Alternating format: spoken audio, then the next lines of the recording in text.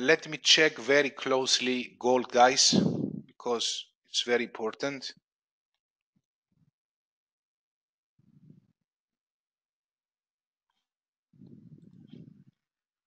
Okay, guys, what I'm observing here on the 1 hour chart, and have a look at this, please. Now we have, this is a flag pattern. It's a flag pattern, okay? This is a bearish flag pattern. How do we determine bearish flag patterns? We have a sudden drop, and then the market is sloping sideways, okay? Now, I'm referring to Pramont. Pramont, if you see a close below this line, and let me tell you the level since you are asking for it.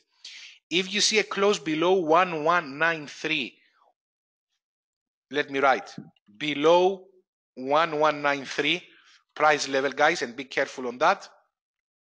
Then this is a confirmation that the bullish flag has been completed to the downside.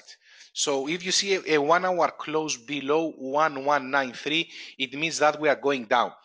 If you see that, then you can transfer your stop loss safely to 1198.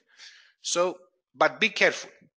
Now, based on this formation I'm watching now, the target price for intraday trading, if it breaks the channel below, the target price for that is the vertical distance of the flagpole.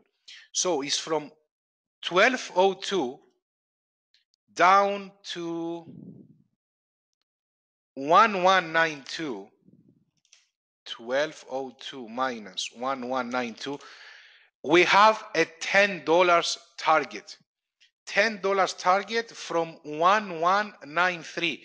So for intraday trading, guys, your target for this position is, as I have wrote it in the chat room, 1183 to 1185.